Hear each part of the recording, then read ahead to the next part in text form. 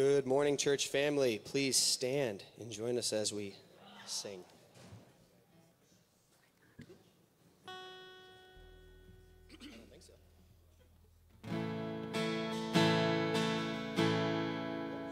We good?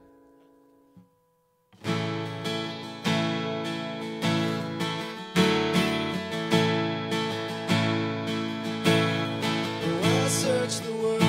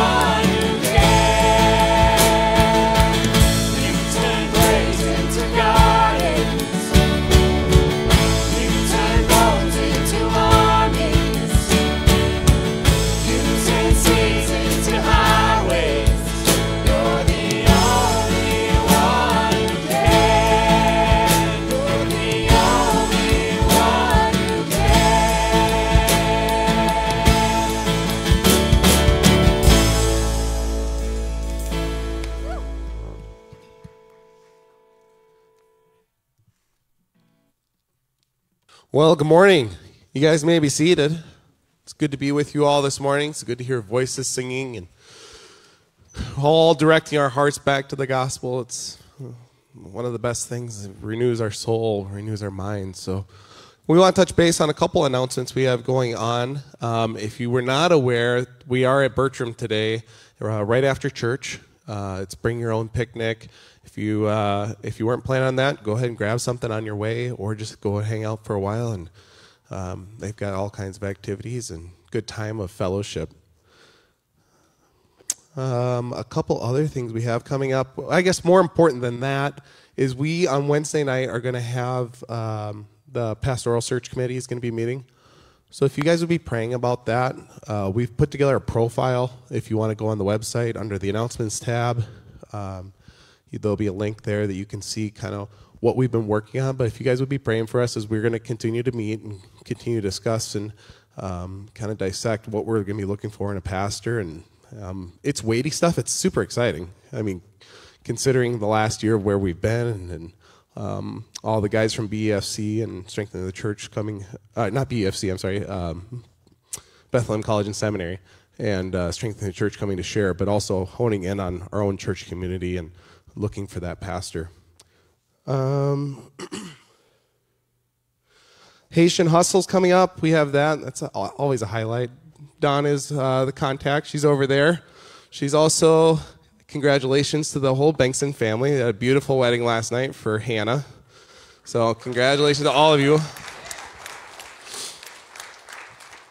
And then we have baptism at the end of the month. So keep that in mind as well. That'll be coming up. And also another highlight of the summer is when you see people profess their faith, taking a stand for Christ, digging their feet in and saying, this is what I'll be grounded in. Just a public profession of that. So if you're looking for any more of those announcements or you're looking to get plugged in, you can either go online to the announcements tab. You'll see everything that we talked about today. There's also a welcome table in the back. There should be copies of that pastoral profile as well on the welcome table. So you can check in over there, or there'll be also folks there to meet you. If you're new and visiting with us today, we'd love to shake your hand and welcome you. So with that, let's pray for our offering. Lord, we come before you this morning, broken sinners, excited to dive into your word and be united in worship, be just overcome by who you are and how great you are, and yet you would be mindful of us. So I pray that you would be alive and well with us in this room, and that we would sense your presence, and that we would take this time in the word, and that it would give us direction, and that it would ground us for the rest of the week, and that our time in the word would be meaningful and purposeful and honoring to you. So we praise you and we thank you. In Christ's name we pray, amen.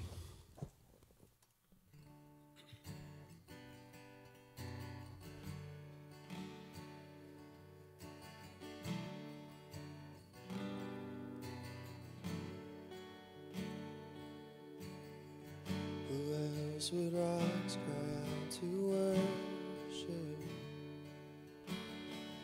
Whose glory taught the stars to shine? Perhaps creation longs to have the words to sing. This joy is mine. With 1,000 hallelujahs, we magnify your name. You alone deserve the glory, the honor and the praise. Lord Jesus, this song is forever yours. 1,000 hallelujahs, 1,000 more. Who else would die for our redemption? Whose resurrection means our life. There isn't time enough to sing of all you've done,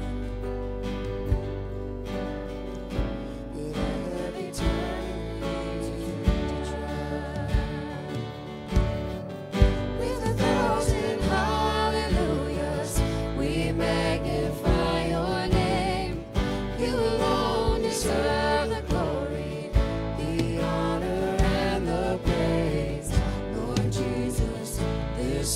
is forever yours. 1,000 hallelujahs, 1,000 more.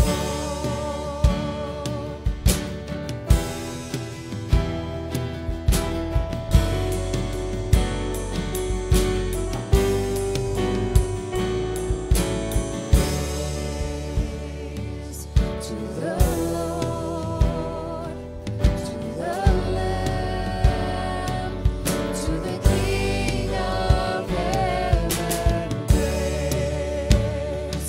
For he rose, now he reigns. We will sing forever praise. To the Lord, to the Lamb, to the King of heaven, praise. For he rose, now he reigns. We will sing forever. 1,000 hallelujahs, we magnify your name. You alone deserve the glory, the honor, and the praise. Lord Jesus, this song is forever yours. 1,000 hallelujahs, 1,000 more.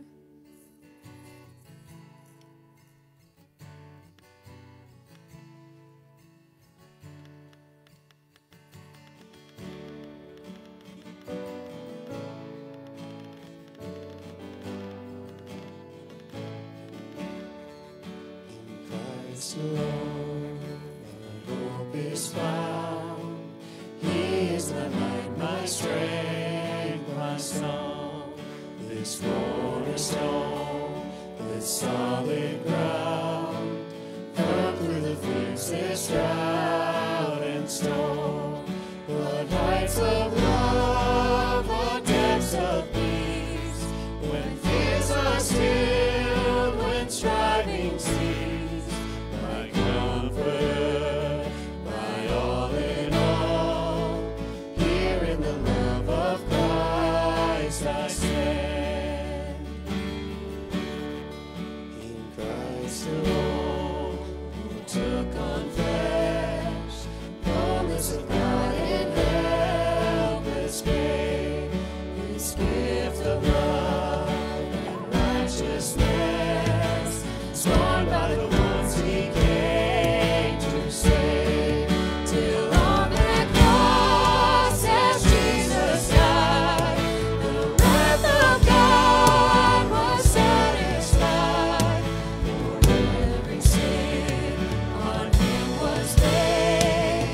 Here in the death of Christ I live. In the ground His body lay, light of the world by darkness slain. Then bursting forth in glorious day, up from the grave He rose again. And as He stands in victory, since first has lost His victory, for I am His and He is mine, bought with the precious blood of Christ. Guilt and life, no fear in death. This is the power of Christ in me. From life's first cry to final breath, Jesus commands my destiny. No power of hell, no sleep of death can ever block me from His hand. Till He returns or calls me home, here in the power of Christ I'll stand.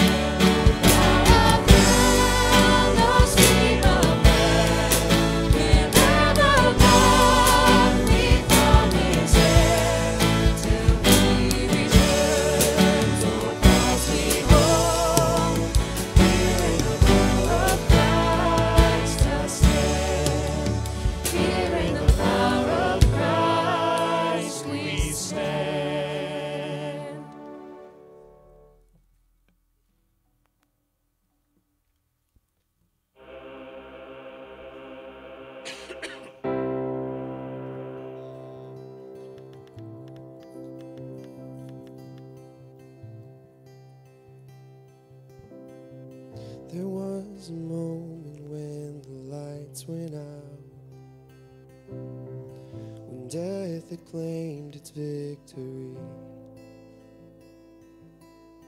The King of love had given up his life, the darkest day in history. There on a cross they made for sinners, for every curse his blood atoned. One final breath and it was finished, but not the end we could have known. For the earth began to shake, and the veil was torn. What sacrifice was made as the heavens roared.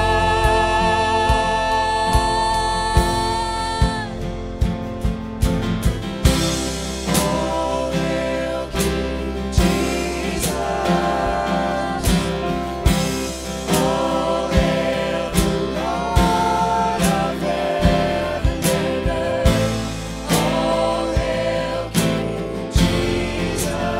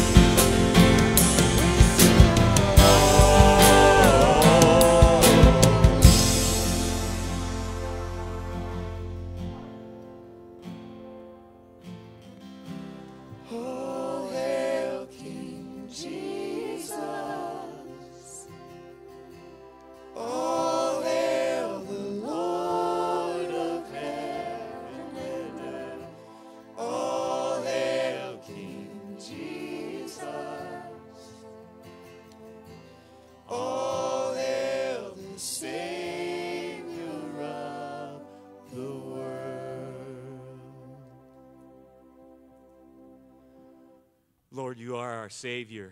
We know you love us. We feel your love. We just ask that you give us the power and the ability to love others as you have, Lord, and just open that to us. And just thank you for all the blessings that you give us, Lord. Just it is tremendous, and just keep our minds on you, Lord, that we can celebrate your love. So ask this in Jesus' name. Amen.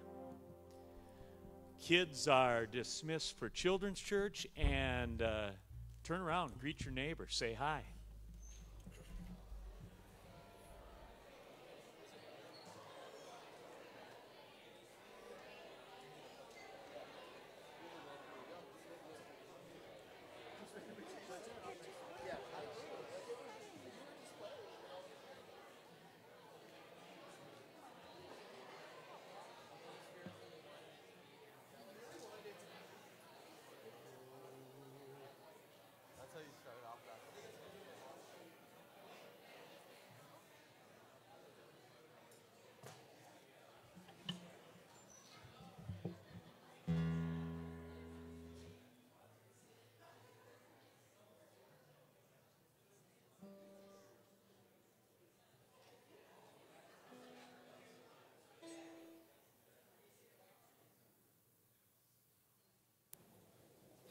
Good morning.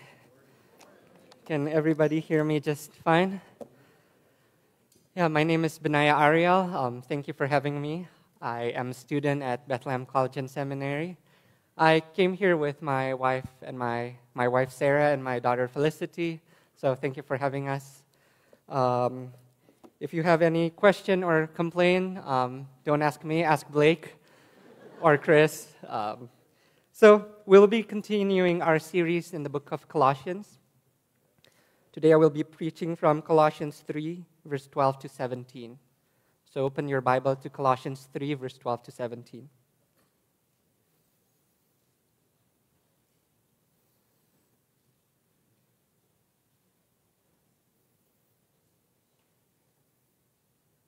Colossians 3, verse 12 to 17.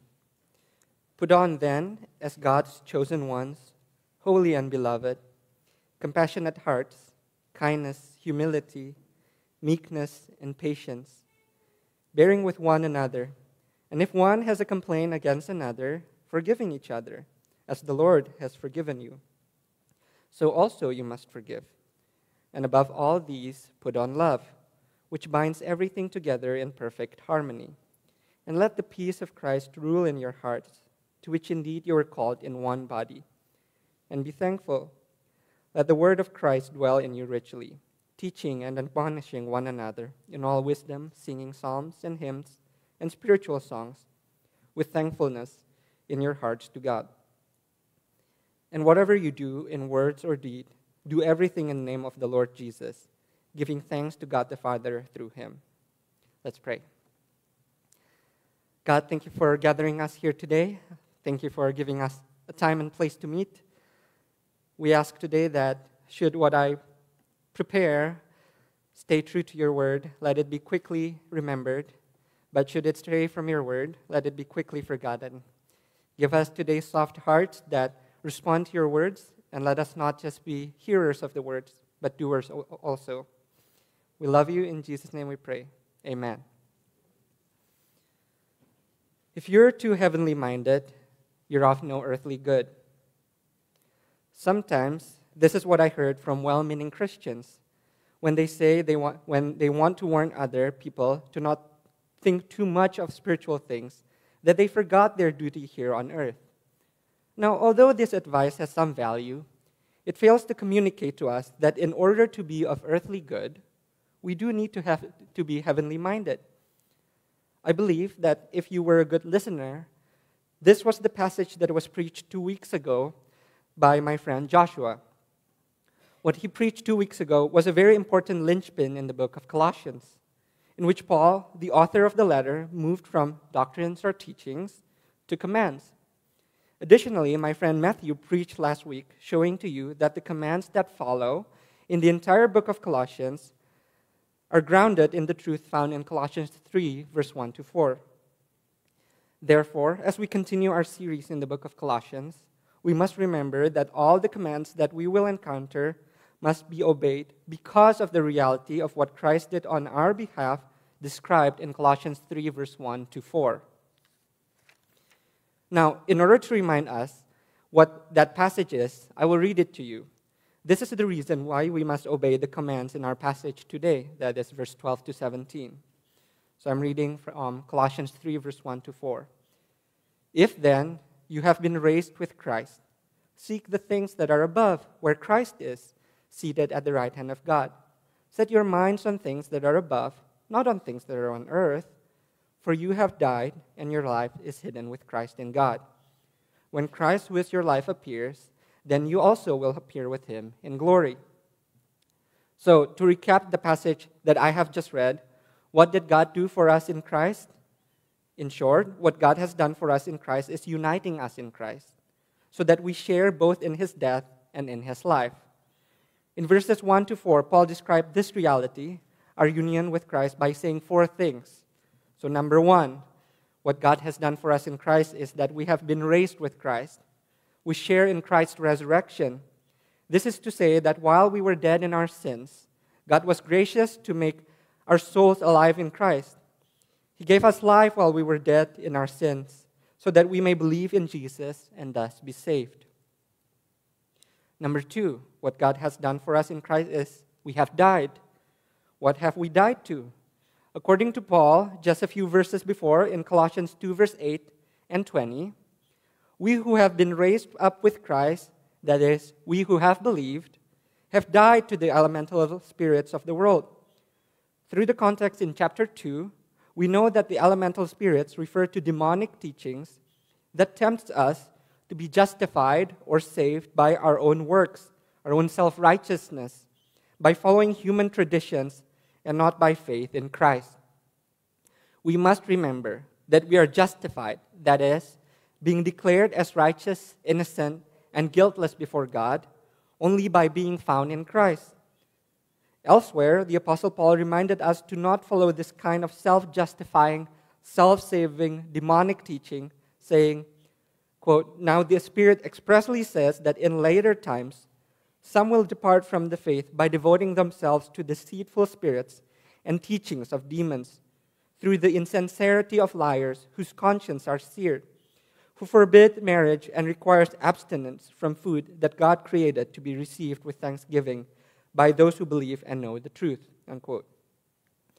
As we can see here, we are to completely reject this type of legalistic, demonic teaching that would damn our soul if believed. On the contrary, God said that we have died to these kinds of teachings. Therefore, those who hold to any kind of self-justifying teachings, just as taught in the religion of modern Judaism, Catholicism, or Islam, are damned by God, for they would try to attain a righteous standing before God by their own merit.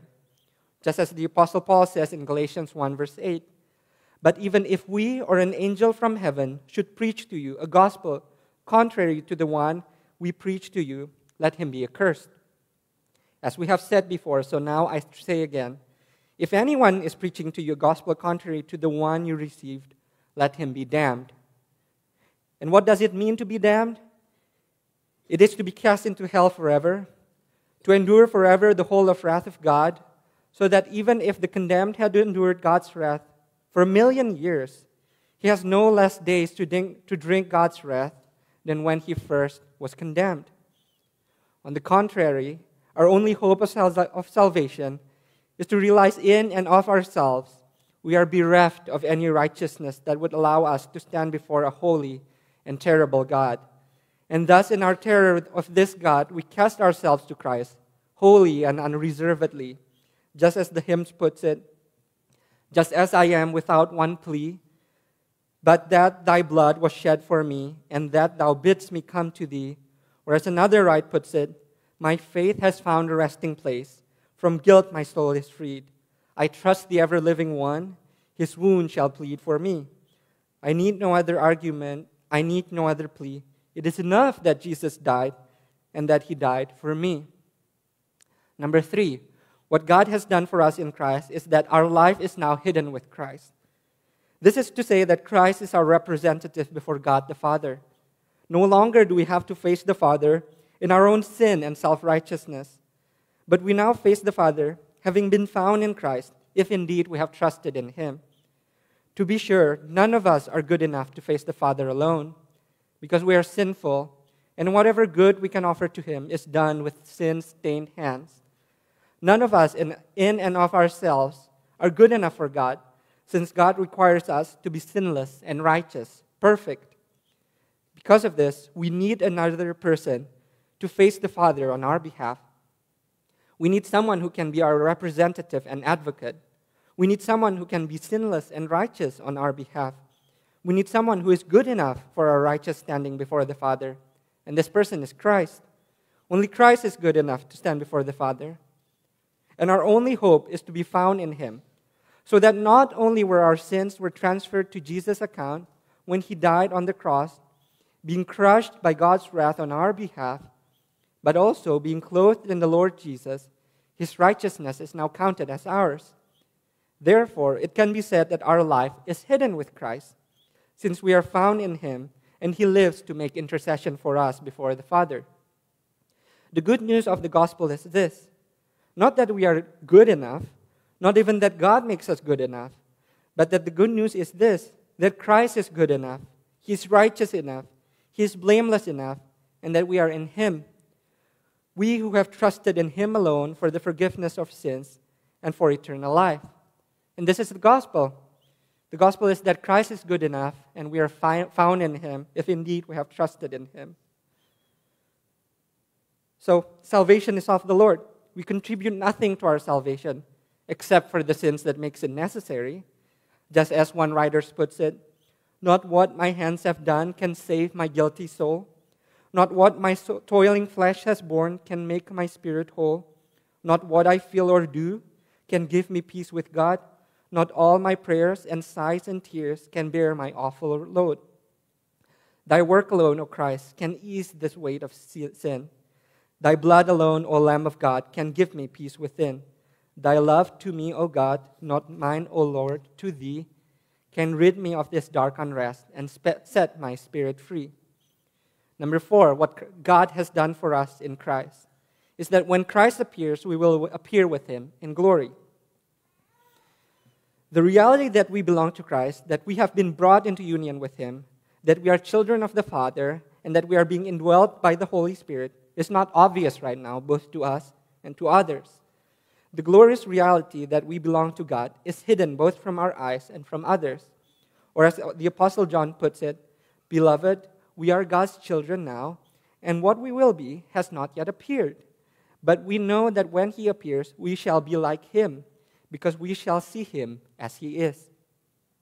The glorious truth of who we are, that is, children of God, is not yet manifest, but it will be made manifest when Christ, our eldest brother, Himself, will descend from heaven with a cry of command, with the voice of an archangel, and with the sound of the trumpet of God. Then, and only then, we shall be all changed in a moment, in the twinkling of an eye, at the last trumpet. For the trumpet will sound, and the dead will be raised imperishable, and we shall be changed. For this perishable body must put on the imperishable, and this mortal body must put on immortality. So, how then do these 4 realities of our salvation lead us to obey the commands that the Lord gave us this morning? The answer is twofold. First, as people who are saved and are waiting for the full redemption of our body, we ought to act according to our new nature as children of God. We are to act as citizens of heaven, not as citizens of earth, for we really are citizens of heaven. Yet we must not obey in order to be saved, for all who rely on self-saving and self-justifying obedience to God's command are under damnation. But we obey as one who has been decisively saved by Christ, as someone who is free from the curse of the law.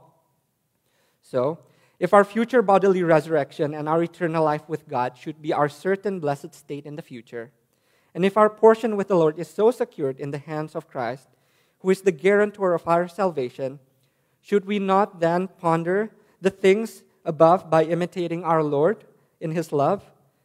And this is why the Apostle Paul said in our passage today, therefore, as God's chosen people, holy and dearly loved, clothe yourselves with compassion, kindness, humility, gentleness, and patience. If indeed God the Father had transferred us from the kingdom of darkness to the kingdom of His Son, should we not then act as citizens of that kingdom? If we are indeed waiting for the redemption of our body when Jesus returns, should we not then imitate Him in our souls while we wait for the redemption of our bodies? If what we are should be made apparent, should we not then act according to what we really are as children of God? Surely our future blessed state of being with Christ and being with God in the new heavens and the new earth should cause us to start to act as citizens of that better country while we still live among this wicked and adulterous generations. Now, the second connection from our state of being saved by Christ and our subsequent obedience to His commands today is this. If we are brought into union with Christ through the Holy Spirit, and if we really are part of His body, then God will certainly bless us not just with our justification, but also with our sanctification. The Bible talks repeatedly that those whom God saves, He also transformed them to look more and more like His Son. For example, the book of Colossians itself said, therefore, as you receive Christ Jesus the Lord, so walk in Him, rooted and built up in Him and established in the faith, just as you were taught, abounding in thanksgiving. Or again, in Ephesians 2, verse 10, the apostle explained that we are saved by grace alone, through faith alone, and Christ alone. He said, for by grace you have been saved through faith. And this is not your own doing, it is the gift of God, not a result of works, so that no one may boast. And then he doesn't stop there, he continued, for we are His workmanship, created in Christ Jesus for good works, which God prepared beforehand that we should walk in them. The point I'm getting to is this. God doesn't just save us from His wrath and then we can live however we want. If we are saved freely by His grace through faith in Christ, does this mean that we can live like the devil after we are saved? By no means. He saved us in order to glorify Himself by us being conformed to the image of His Son. We glorify God, that is, magnifying who He is when we rightly imitate God's virtue, when we put on heavenly virtues. So this brings me to my first point. That is, we ought to put on heavenly virtues. And what are these heavenly virtues? Look at verse 12 with me. As God's holy and beloved people, we are to put on compassionate hearts, kindness, humility, meekness, and patience, bearing with one another. And if one has a complaint against another, forgiving each other, as the Lord has forgiven you, so you also must forgive. And above all, these put on love, which binds everything together in perfect harmony. Now I will explain each virtues one at a time. We are to put on compassionate hearts. To have a compassionate heart means that we ought to have a disposition that leads us to have concern over another's misfortune.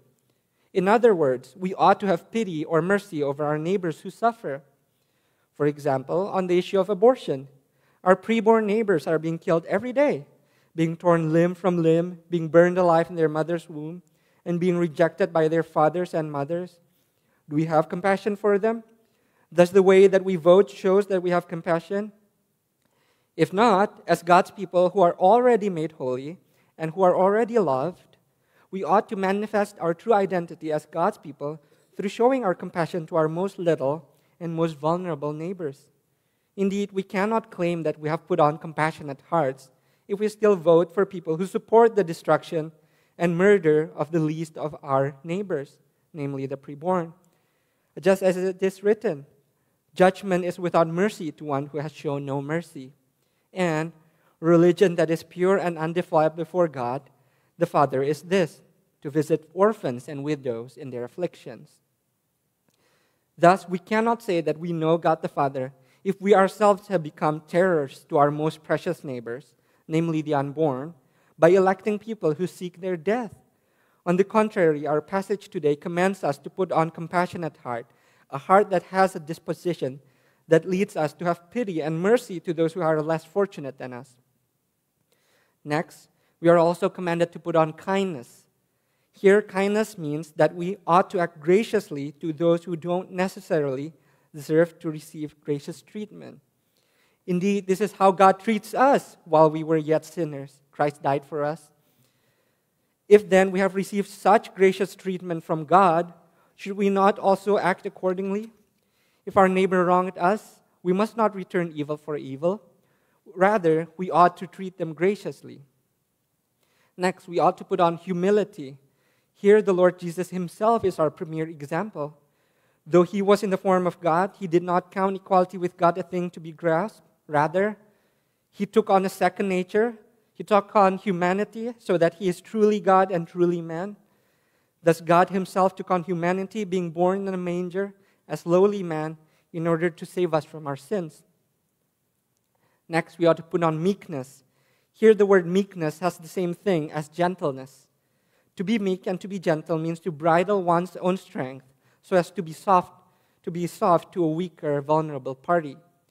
For example, when I hold my baby, I never let her feel my whole strength, not that I'm strong or anything. No, when I hold her gently, as I would a creature who is much more smaller and weaker than me. Perhaps we men must pay closer attention to the command to put on meekness. As husbands, fathers, and men in general, God has given us more strength than he has to the women in our lives. Thus, we must learn to temper that strength with gentleness and meekness. Next, we ought to put on patience and bearing with one another. Here, I believe that the command to put on patience and bearing with one another is part of the same command. Here, the word patient can be defined as the predisposition of being able to bear up under provocation. Here, the same word of patience was used by the Apostle Paul in 1 Timothy 1, verse 16, when he said, I receive mercy for this reason, that in me, as the foremost, Jesus Christ might display his perfect patience as an example to those who were to believe in him for eternal life. Here the Lord shows his patience by bearing with the apostle's sinfulness and not punishing him despite his numerous iniquities. Thus, the command for us to bear with one another seems to be an explanation of what it means to put on patience. Just as the Lord bears up with our iniquities, so too we must bear with our neighbors. Next, we ought to put on forgiveness.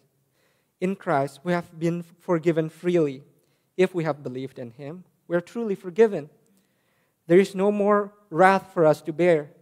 Indeed, God sees us as innocent and righteous.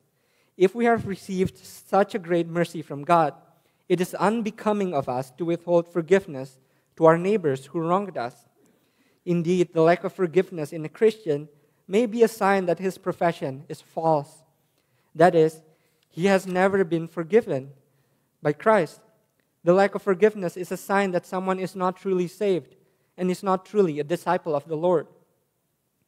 Lastly, and most importantly, the apostle commanded us to put on love.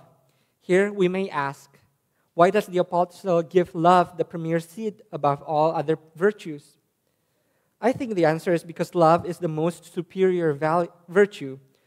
For the exercise of it is the most natural fruit which proves that God had loved us. Indeed, all other virtues seems to have their source from love. If we have love, we will certainly forgive others when they wronged us.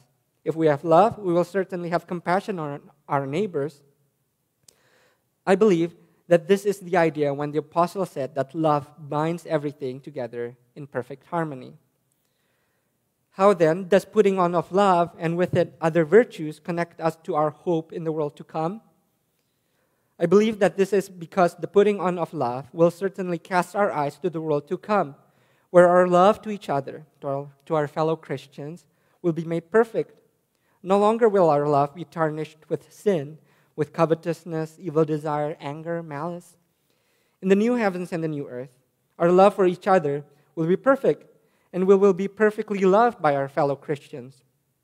Not only that, in the new creation, we will experience God's love more fully. In that world, we will live to commune with God forever. Indeed, we will live forever to experience God who loves us. Or as Jonathan Edwards puts it, we will experience the, quote, God who is the fountain of love, as the sun is the fountain of light.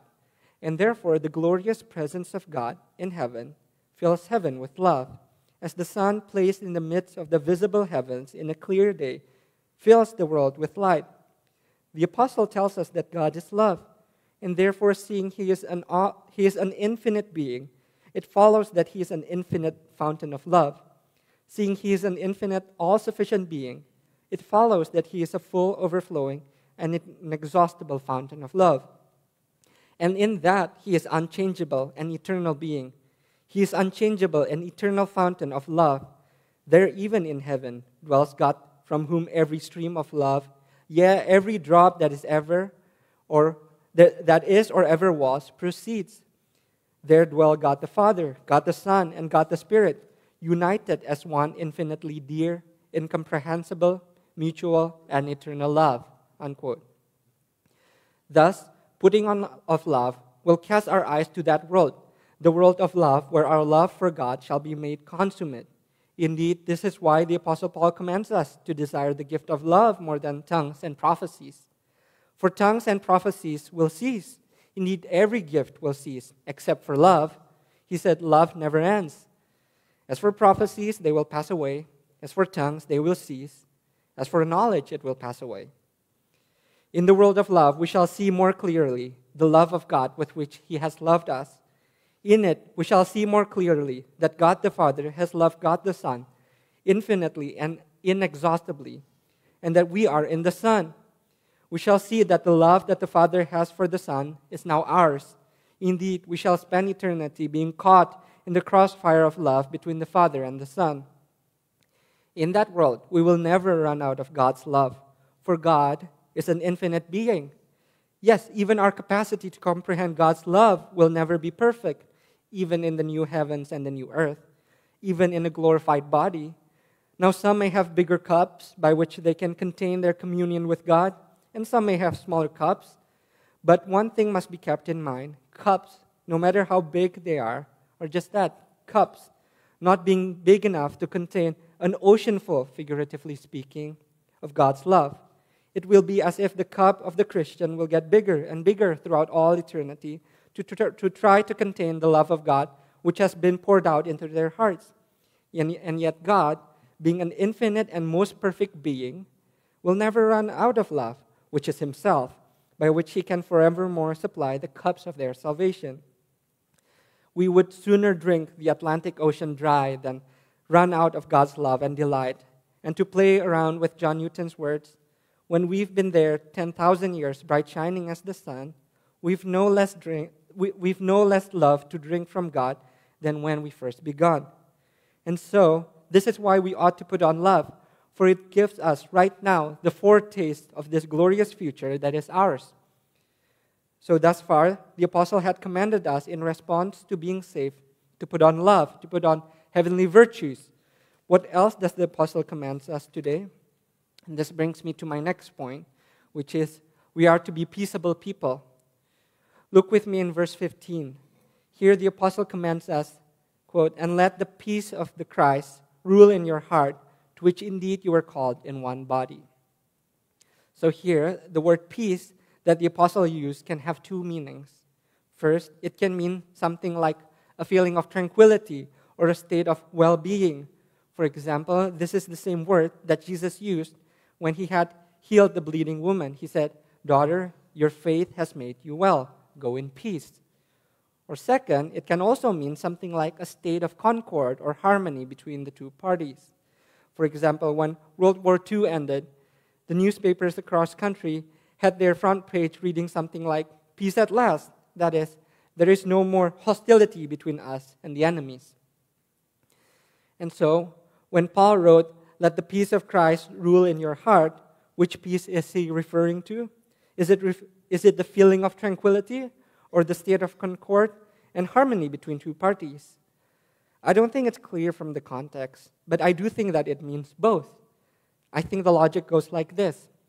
Jesus, through His death and resurrection, has brought peace between us and God, just as Romans 5 verse 1 says, since we have been justified by faith, we have peace with God through our Lord Jesus Christ.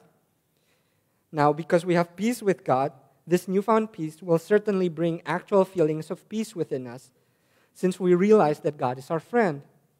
Paul wants this feeling of peace to rule in our hearts, since we no longer have to worry about our previous enmity with God. This internal feeling of peace should not stay within our hearts. Rather, we are to make it manifest by living peaceably with others. And so the Apostle Paul added, let the peace of Christ rule in your hearts, to which indeed you were called in one body. Now, since the church is one body, it is unbecoming of us to fight with each other. And so, he says, as far as it depends on you, live at peace with everyone. And so, to recap, we are to let the peace of Christ reign in our heart, that is, knowing that we have peace with God, letting the feelings of peace fill our heart, and living peaceably with our fellow Christians. So thus far, the apostle has commanded us to put on heavenly virtues, let the peace of Christ reign in our hearts. What else does God command us this morning? If we look to the second half of verse 15, we find that Paul wrote to us, and be thankful. This brings me to my next point, which is Christians ought to be filled with thanksgiving. Now, as people who were formerly enemies of God, who are deserving to be burned in hell forever, should we not be thankful that God has saved us from this untold ruin?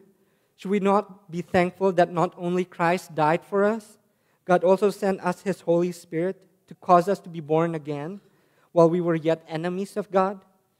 None of us dragged our cold, dead bodies to the cross of Christ. No, we all hated God. We ought not take credit in making ourselves alive with Christ. No, the Bible says that while we were dead in our sins, God made us alive with Christ. He is the one who brought us about the new birth. So should we not our hearts be filled with thanksgiving for such a great salvation? Does not the Scripture itself tell the story that those who are forgiven much will love much?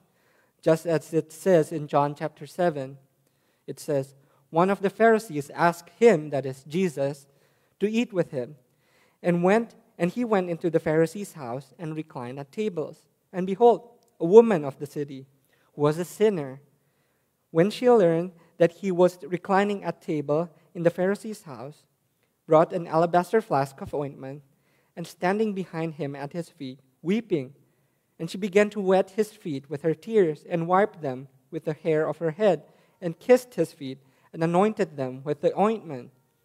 Now when the Pharisees who had invited him saw this, he said to himself, if this man were a prophet, he would have known who was and what sort of woman this is who is touching him, for she is a sinner. And Jesus answering said to him, Simon, I have something to say to you. And he answered, say it, teacher. So Jesus said, a certain moneylender had two debtors. One owed 500 denarii and the other 50. When they could not pay, he canceled the debt of both. Now which one of them will love him more? Simon answered, the one, I suppose, for whom he canceled the larger debt. And he said to him, you have judged rightly. Then turning towards the woman, he said to Simon, do you see this woman? I entered your house, you gave me no water for my feet, but she has wet my feet with her tears and wiped them with her hair. You gave me no kiss, but from the time I came in, she has not ceased to kiss my feet. You did not anoint my head with oil, but she has anointed my feet with ointment. Therefore I tell you, her sins, which are many, are forgiven. For she loved much, but he who is forgiven little loves little. And he said to her, your sins are forgiven. And then those who were at table with him began to say among themselves, who is this who even forgives sins? And he said to the woman, your faith has saved you. Go in peace. Now, all of us have many dreams. Some of us wants to be a millionaire. No, I wouldn't say no to that much money. Some of us wants to be famous. Some of us wants to own a nice house.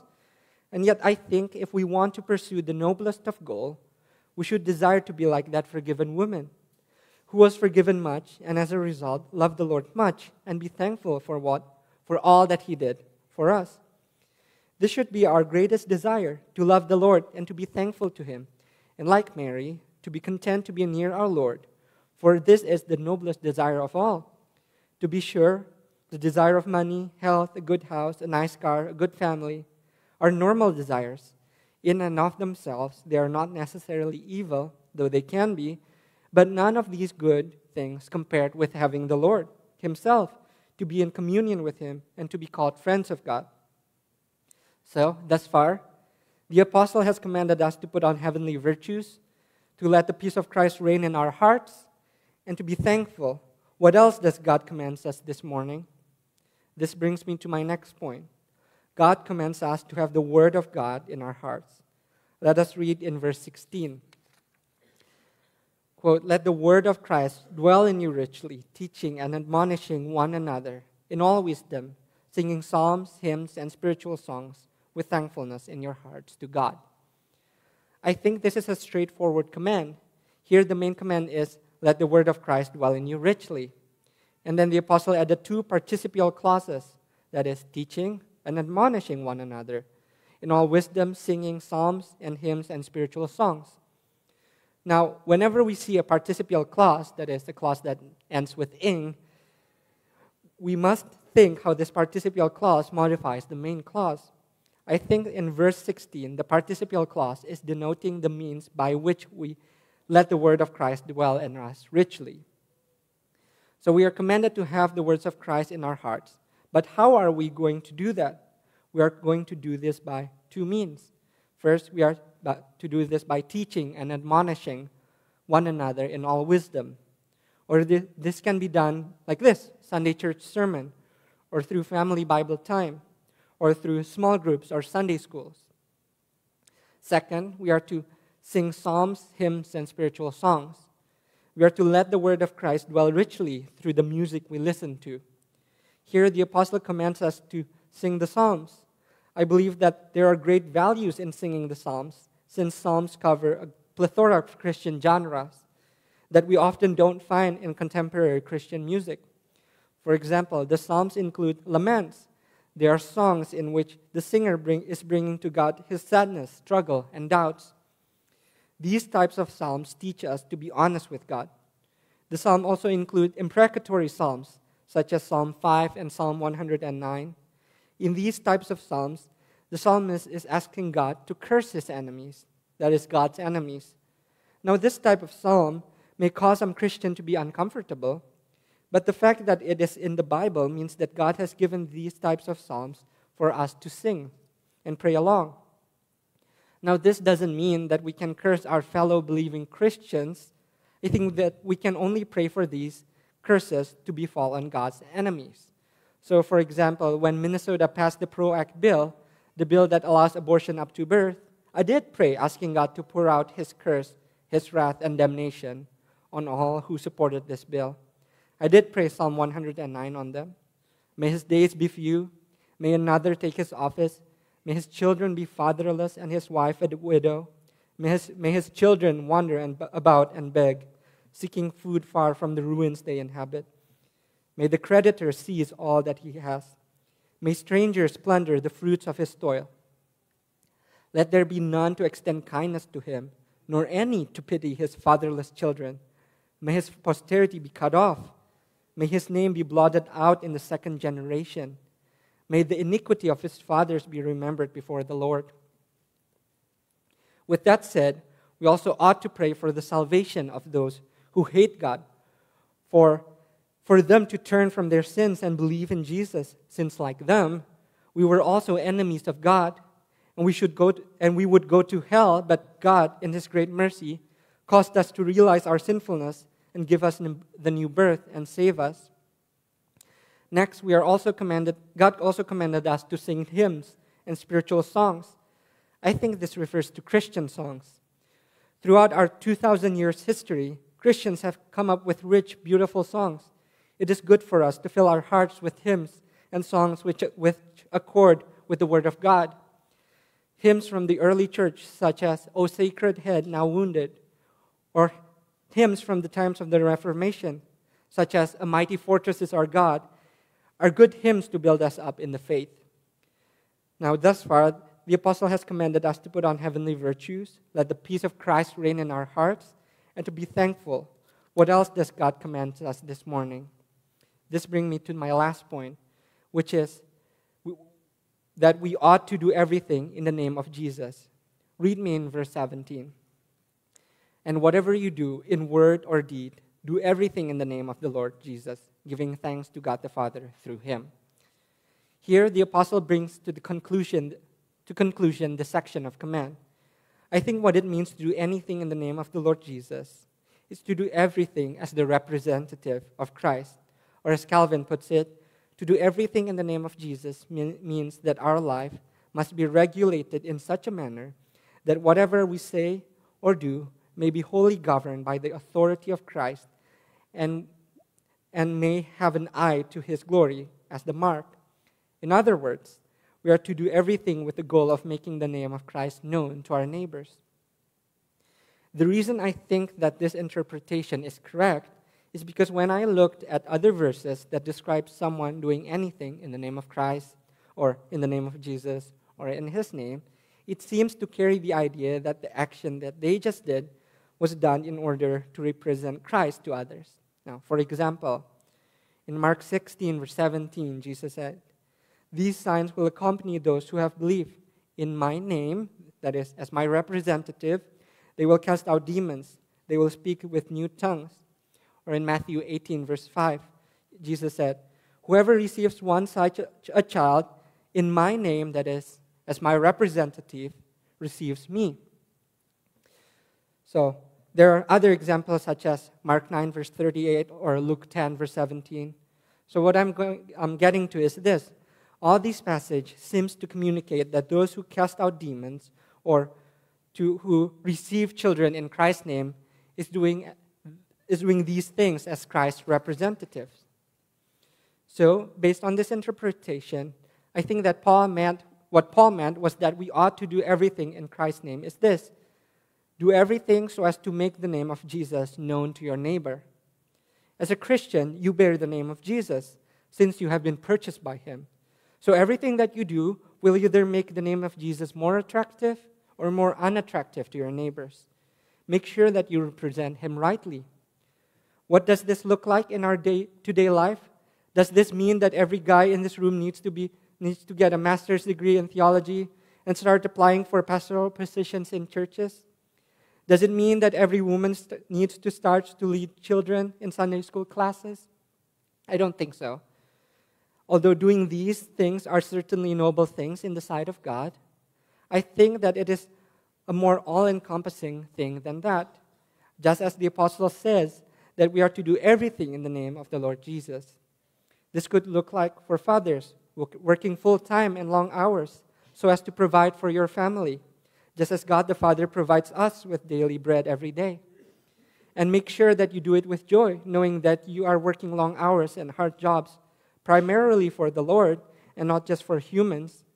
This could also look like by the way you treat your wife, treating them gently and loving them, as the Lord loves the church and gave himself up for her. For mothers, this could look like staying home with your children, teaching and admonishing your children in the way of the Lord, being an example of what godliness in the home looks like, respecting and honoring your husband. For children, obey your parents. Don't vex your parents too much, because God has graciously given you godly parents who are trying their best to provide for you, protect you, and lead you into godliness. For grandparents, this may look like being an example of what godliness looks like, being a model of what mature Christians look like, teaching us younglings what it looks like to follow the Lord all of our lives. As you can see, the command to do everything in the name of Christ is all-encompassing in our lives. Just as the apostle says in another verse, so whether you eat or drink, or whatever you do all for the glory of God. Here, the apostle also added that the manner by which we do everything in the name of Christ is by giving thanks to God the Father through him. Surely, he wants us to see that we rightly represent Christ when our hearts are full of thanksgiving for all that God has done for us in Christ. For God has given us his only Son, so that we may not have to face the wrath of God, but can live with God forever in the new creation. Because of this, when our hearts are full of thanksgiving, others may see that we truly trust the Lord's promises and that we firmly believe that the promises of God are yes and amen in the Lord Jesus, even eternal life. So let us be a people marked with thanksgiving. Let us be known as happy people who enjoy life even during hard times. For the Lord has dealt bountifully with us, and our boundary lines have fallen for us in pleasant places. Surely we have a delightful inheritance in the Lord. Today, God has given us many commands. He has commanded us to put on heavenly virtues, to let the peace of Christ reign in our hearts, and to be thankful, and to do everything in the name of the Lord. To be sure, none of us can do these commands by ourselves. If you read the list of commands in our passage today, and you think, there is no way I can do this in my own strength, you are absolutely right. Welcome to the club. As we realize that the Lord has commanded us all these things, we must remember two things then, because we can't do it on our own. First, we must remember that we are not saved by keeping these commandments. No, obedience to these commands will not save us. We already have someone who obeyed everything that God commanded, and that person is Jesus. Only by being found in Him, by believing in Him, will we ever be counted righteous before God. On the contrary, if we obey in order to be saved, then we will be damned. Christ is the only way to salvation. So if you have never trusted in Christ, believe in Him this morning. He is saying to you, all who comes to me, I will by no means cast out. Come to me, all you who are weary and burdened, and I will give you rest. Come, everyone who thirsts, come to the waters, and he who has no money, come and buy and eat. Come buy wine and milk without money and without price. Come now, let us reason together, says the Lord. Though your sins are like scarlet, they shall be white as snow. Though they are red like crimson, they shall be like wool. Surely if you come to Him, He will not cast you out. Indeed, He cannot. Just as one writer puts it, can the Lord pass heedless by and see a mourning sinner die? Surely He cannot, for He cannot lie. For He Himself has said, all who comes to me, I will by no means cast out. Surely He will not turn you away if you were to say to Him, nothing have I, Lord, to pay, nor can thy grace procure. Empty send me not away, for thou knowest I am poor. And surely He cannot say no to you if you were to say to Him, gracious Lord, incline thine ear, my request vouchsafe to hear. Hear my never-ceasing cry, give me Christ, or else I die. Thou dost freely save the lost, in thy grace alone I trust. With my earnest plea comply, give me Christ, or else I die. Thou hast promised to forgive all who in thy Son believe. Lord, I know thou cannot lie. Give me Christ, or else I die. Come then to Christ, just as you are, sinful, wicked, and naked, and He will have you. Tarry no longer to come to Him, for if you wait till you're better, you will never come at all, and your end would be eternal destruction. And what else should we remember from our passage today, knowing that we cannot keep these commandments on our own strength? We must remember that we can only obey by the grace of God. So don't think that you can do all these commands by your own strength. Instead, pray like this. God, I hear your commands this morning. I know that you command this for my own good and for your own glory, and I ought to keep it.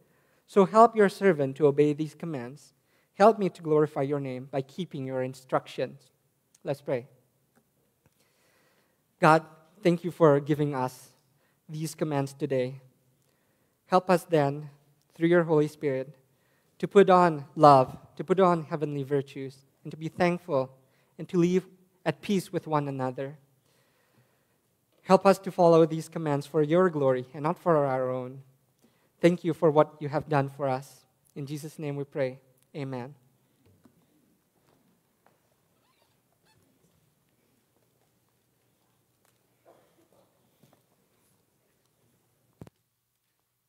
All right, please stand with us. Join as we sing.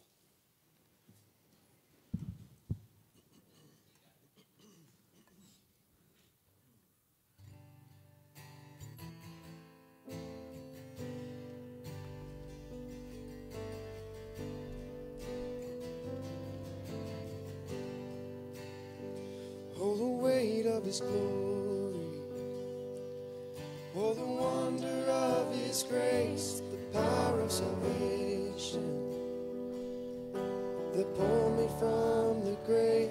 This hope is not empty, and forever he will reign. He won't be put to shame.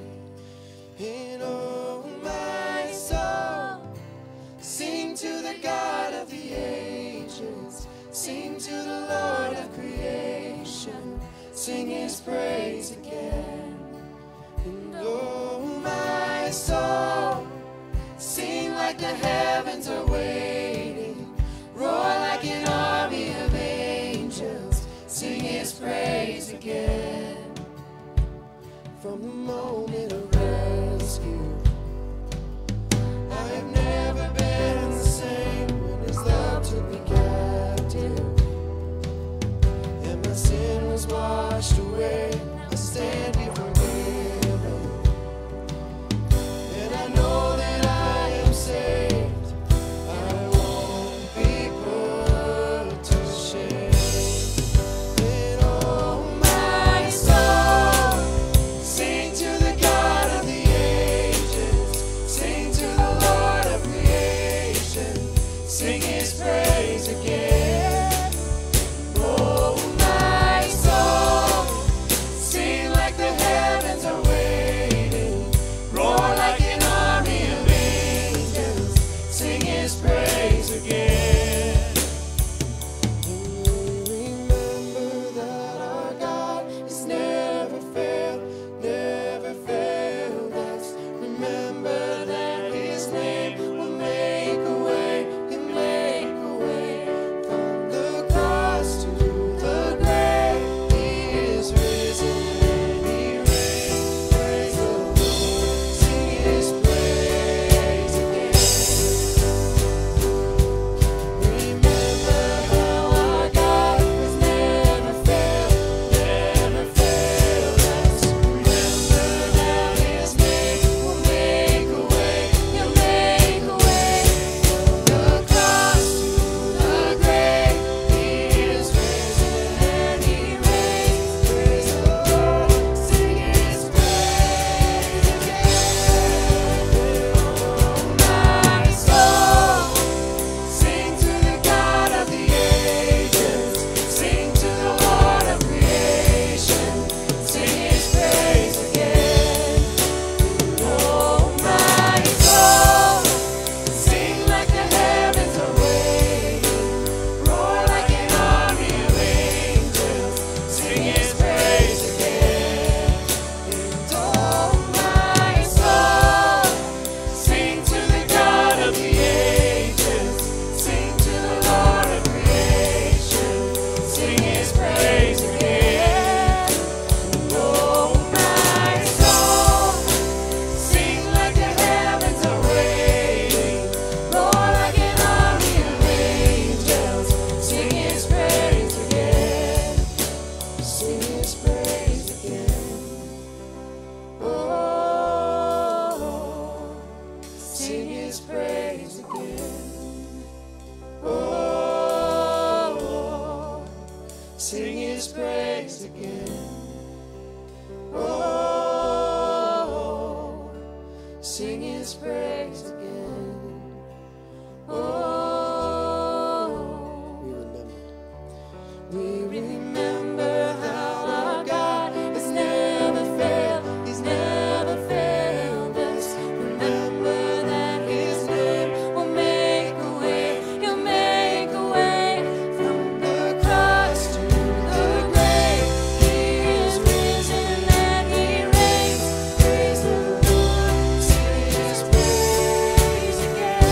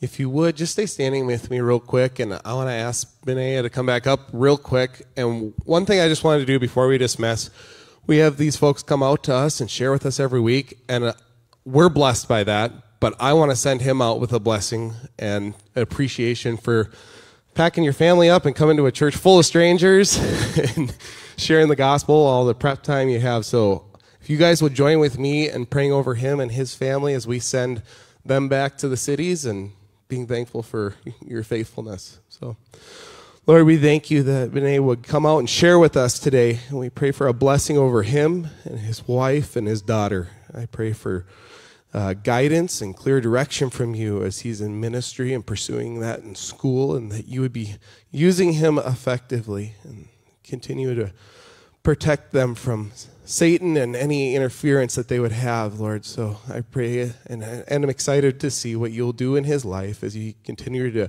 shape him and mold him through the course of schooling and then on into your church. So, Lord, we thank you for the life that's been given here and brought to us, and now in sharing in the word. So we pray that you would continue to bless him in his studies, give him insight, give him biblical wisdom, like Proverbs 2 talks about, Lord, that we pray that over him, that you would install that in him, and when he opens the word, that nothing but truth would come out of it because of his love for you and your desire to make your name great through him. So we thank you for them, and we pray a blessing on them. In Christ's name, amen. Last thing I'm going to leave you with, hold on. I heard it in your voice.